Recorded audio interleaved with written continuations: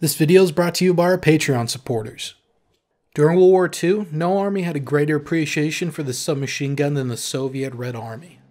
While other nations primarily issued submachine guns to special forces, paratroopers, vehicle crews, unit weapon reserves, and in an unofficial capacity, the Soviets stood up entire platoon, company, and battalion-sized units composed entirely of submachine guns with a specific purpose.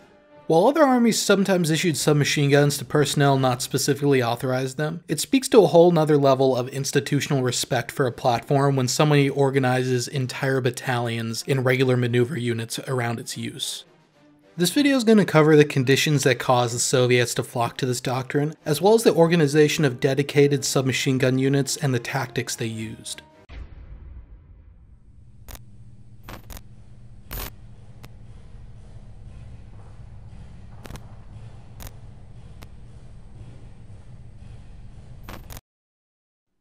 The Soviet application for the submachine gun was initially the result of its experience fighting the Finns during the Winter War. The Finns used light automatic weapons, most notably submachine guns, to gain fire superiority over isolated Soviet units through hit-and-run raids, encirclement, and the element of surprise. As of 1939, there were no submachine guns in the Soviet infantry division. This would change after the Winter War, but would not really pick up until after the German invasion of the Soviet Union had begun. The tool of the Soviet submachine gun doctrine was the PPSH-41, supplemented by the later and further simplified PPS-43. Chambered in the small, relatively high-velocity 7.62 Tokarev cartridge, the PPSH-41 had marginally superior effective range when compared to many of its contemporaries, even if it could be considered underpowered.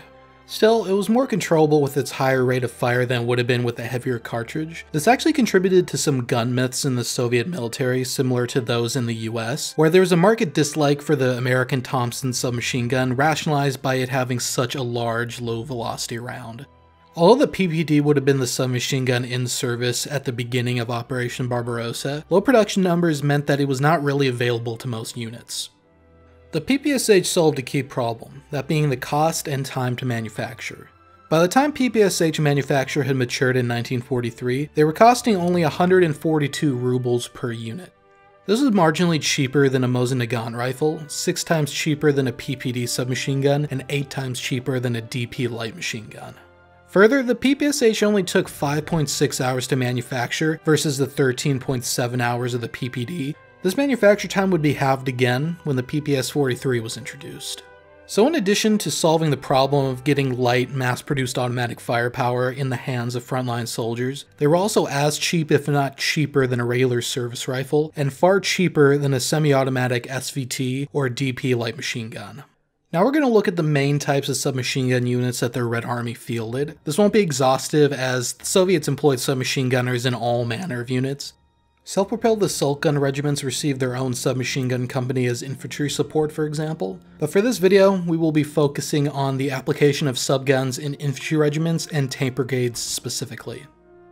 At the lowest levels, Soviet rifle platoons used submachine guns similarly to other powers by the late war, but in larger numbers. As of shortly before Operation Barbarossa, the commander of a rifle platoon and 2 riflemen per rifle squad would ideally have been armed with a PPD submachine gun. However, because of low production numbers, the vast majority of units would have likely been using rifles in this role. By July of 1941, after the start of Barbarossa, a more realistic role was cut out for the submachine gun, partially replacing light machine guns. The submachine gun armed rifleman and platoon commander submachine gun were deleted, and 2 squads per platoon would have their light machine gun replaced with a submachine gun, likely due to shortages. By December of 1941, each rifle platoon would be authorized 3 submachine guns to be given to a rifleman or squad commander, most likely in 3 out of 4 squads. This would be increased to 4 submachine guns per platoon in July of 1942, but things would really start to pick up in mid-1943 to early 1944. At this time, the platoon commander got their submachine gun back, while each squad got 2 submachine guns going to the squad commander and a dedicated submachine gunner or possibly the assistant machine gunner. This would enhance junior leaders and designate submachine gunners' ability to suppress the enemy in the terminal phase of an attack. However, unlike in the early war, by this point in the war they would have actually been producing enough submachine guns to actually make this a reality or exceed it.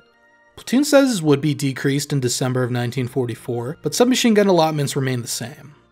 During the same period in mid-1943, one of the rifle company's 3 rifle platoons was converted into a submachine gun platoon. The 1943 and 44 submachine gun platoon consisted of a platoon headquarters, 2 light squads, and 2 heavy squads. In the platoon HQ was the platoon commander, a lieutenant with a pistol and a submachine gun, the deputy platoon commander, a senior sergeant with a submachine gun, and 2 snipers, Ephraiers, armed with sniper rifles. Light squads were led by a sergeant squad commander armed with a submachine gun and further consisted of 1 machine gunner with a DP light machine gun, 1 assistant machine gunner armed with a submachine gun, and 6 submachine gunners all armed with submachine guns. One of these was a junior sergeant and acted as the assistant squad commander, analogous to the modern-day senior rifleman. The heavy squads were essentially light squads, except replacing 2 of the riflemen with an additional DP light machine gun team. While in a perfect world, the platoon would have gotten all of these machine guns, it is likely that in many cases 3 light squads was more realistic. The platoon organization was amended in December of 1944, in line with a general reduction in bodies but increase in firepower within Soviet infantry units. The platoon squads were simplified into 4 homogeneous squads, with a sergeant squad commander, junior sergeant deputy squad commander, a DP machine gunner, an assistant machine gunner, and 3 submachine gunners. 1 submachine gunner was to be taken from the squads to act as a platoon messenger in the platoon HQ. At all times, this organization was essentially the same as the regular rifle platoon, except without the riflemen replacing the rifles with submachine guns. SMG platoons provided each company with a shock assault capability. They would spearhead attacks against weakly defended portions of the enemy line and carry out stealthy attacks behind enemy lines, destroying targets in the enemy's rear areas such as vehicles, outposts, communication centers, machine gun positions, and artillery batteries. This was intended to achieve a demoralization effect and disrupt the enemy's movement and communication in support of company operations. During conventional attacks, the submachine gun platoon could be employed either on the flanks of the company, in interval between rifle platoons, split up and attached to rifle platoons, or as the basis of an assault group. They could also be used to deceive the enemy by feigning an attack in a different direction from the rest of the company, drawing enemy fire. Meanwhile, in the defense, the company's submachine gun platoon would typically act as the second echelon during the day, while rifle platoons were up at the front. They would be used to defend the company's depth or flanks in concealed positions against enemy infiltrators, using their automatic firepower and surprise to set up ambushes. Meanwhile, at night, the submachine gun platoon would be brought up to the front to take advantage of the limited visibility and low engagement distances. Similar to the submachine gun platoon in function, but at a higher level and with more independence, was the Regimental Submachine Gun Company. In October of 1941, Stalin ordered that each rifle regiment be furnished with an entire submachine gun company to act as a close combat shock unit. Later, the more distinguished Guards rifle regiments were authorized 2 submachine gun companies as of mid to late 1942. The submachine gun companies were to be employed by the regimental commanders either as a company or individual platoons with separate tasks. As of the early and mid-war, each company consisted of a small company headquarters and 3 submachine gun platoons with about 100 submachine guns for the lot. These formations allowed the regimental commanders to concentrate mass amounts of mobile, automatic firepower in a way they couldn't with DP light machine guns, but at the cost of medium and long-range firepower. In the offense, their primary job was to support the main attack of the regiment or form the regimental reserve.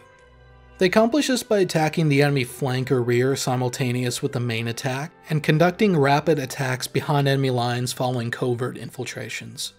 If a regimental attack had failed, the regiment commander could have deployed a reserve submachine gun company to outmaneuver the enemy and infiltrate their lines. Infiltration of weak points in the enemy line could be done on foot, by truck, or on skis during the wintertime. Once attacks were carried out, submachine gun companies were to continue maneuvering to attack new targets rather than halting behind enemy lines. A covert approach in the element of surprise was critical because submachine gunners were only effective at ranges of at most 200 to 300 meters. With limited medium and long-range firepower, actual breakthroughs on the enemy front would be conducted by the rifle companies, and if submachine guns participated, it would be in support of conventional units. In the defense, similar to the submachine gun platoon, the submachine gun company acted as a regimental reserve, repelling enemy penetrations in depth and counterattacking. Meanwhile, on the march, the submachine gun company typically traveled partially as the regiment's forward detachment or in reserve. As such, they could be tasked with being a vanguard for regimental or battalion attacks into the enemy's depth. They could also be used for reconnaissance or to screen the flanks of the main body to provide early warning and mitigate enemy ambushes. This was especially important in low visibility conditions, such as at night, in inclement weather, or in heavily wooded areas. Meanwhile, Soviet motorized rifle battalions received a submachine gun platoon. These battalions were integral to mechanized brigades, which operated in conjunction with tank brigades at the corps level. Earlier in late 1941 and early 1942, both mechanized brigades and tank brigades received one submachine gun company. In tank brigades, this company was part of the Motor Rifle Battalion, which also had two rifle companies, a mortar company, and various command and supporting subunits. At this point, these brigade-level submachine gun companies were entirely submachine gun armed because they were intended to act as tank riders. But in November of 1943, the Tank Brigade's submachine gun company was upgraded to an entire motor submachine gun battalion, with submachine gun companies replacing the conventional rifle companies. This new type of battalion consisted of one battalion HQ, two submachine gun companies, one descent or tank rider company, one anti-tank rifle company, one 57mm or 76mm anti-tank gun battery, one 82mm mortar company, one service platoon, and one medical detachment. The submachine gun companies were armed similarly to a rifle company, with a machine gun platoon serving two Maxim or SG-43 machine guns, three submachine gun platoons per company with three DP light machine guns per SMG platoon. These two companies were transported in 1.5-ton trucks furnished by the service platoon, although they could also be employed as tank riders. The main difference between a tank brigade SMG company and a rifle company was that every man that was typically armed with a rifle in a rifle company would be armed with a submachine gun. Similarly, in an anti-tank rifle company, everyone was armed with a submachine gun except for the anti-tank riflemen. Additionally, submachine gunners in Tank Brigade and Mechanized Brigade SMG companies typically ranked Gefreiter or higher rather than private. This is similar to how tankers in Soviet doctrine were at lowest junior sergeants and tank commanders were meant to be lieutenants. This may have been to raise morale, but also could have been a comment on the skill and experience needed to conduct the submachine gunner mission.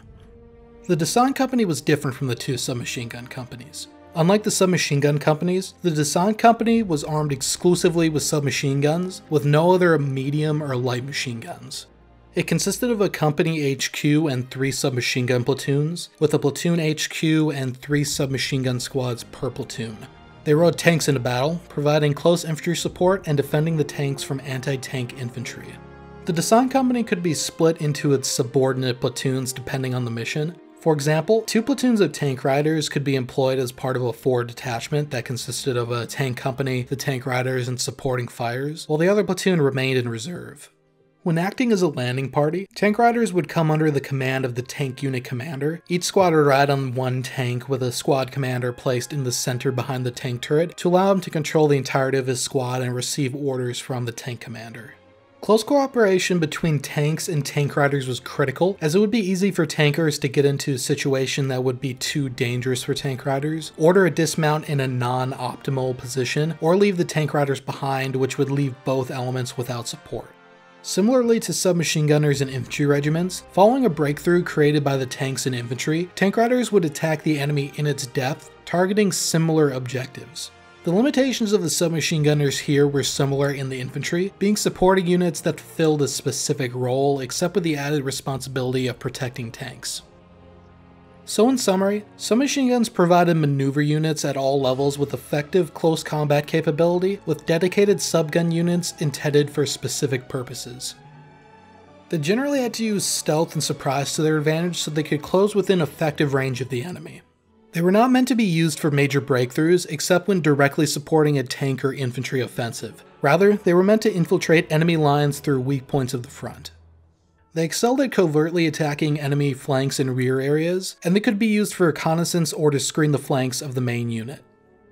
In tank units, they were vital in protecting tanks from enemy infantry.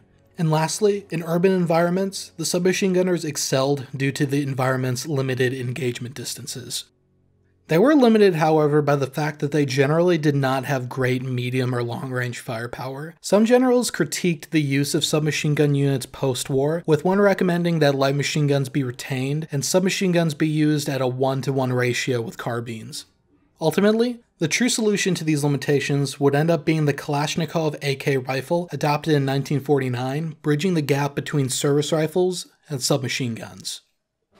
And now a quick shout out to our patrons, especially our new producer. If you want to support us even when we get demonetized and get exclusive benefits like early access to scripts, a role on our Discord, and exclusive wallpapers, consider becoming a patron. Link is in the description. Thank you everybody, and I'll see you all in the next one.